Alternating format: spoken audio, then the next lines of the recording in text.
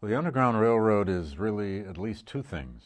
It's both a story of reality and a history we can document with rich and numerous stories, but it is also um, a mythology, a set of legends that Americans have fostered over the years and can't seem to live without.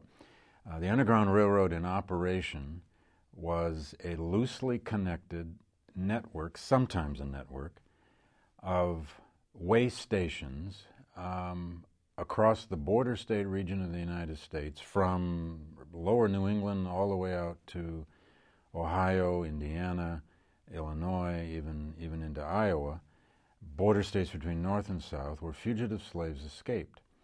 Now, what we tend to refer to as the Underground Railroad in American classrooms and in American literature, and especially in children's literature, is this idea of a closely knit network of farms and stations with station masters and conductors and so forth whose business it was, one would think, full-time to help slaves escape.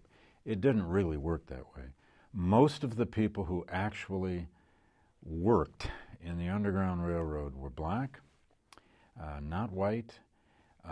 These were loosely connected networks of fugitive slave escape.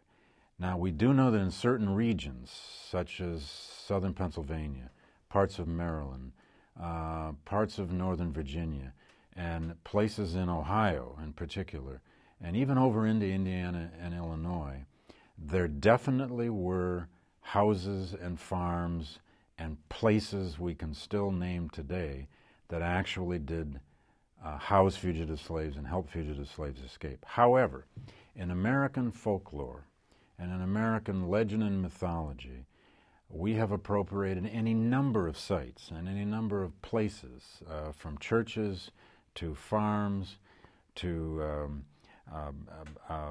back buildings, to strange garrets, to strange cellars and underground passageways that we have come to believe were part of the Underground Railroad. The biggest problem with the Underground Railroad in the United States is that it has become a deep mythology that especially people in the North need to believe in, because so many northern communities want to believe that there was a site or more sites, more than one site, in their community that helped fugitive slaves escape. If all of the places that claim to have been depots or sites on the Underground Railroad really were sites on the Underground Railroad, slavery wouldn't have even lasted until 1860. That raises the question of why we need the mythology of the Underground Railroad, and that's hard to explain briefly, but it is a nice way. It's a passage into the story of slavery and anti-slavery.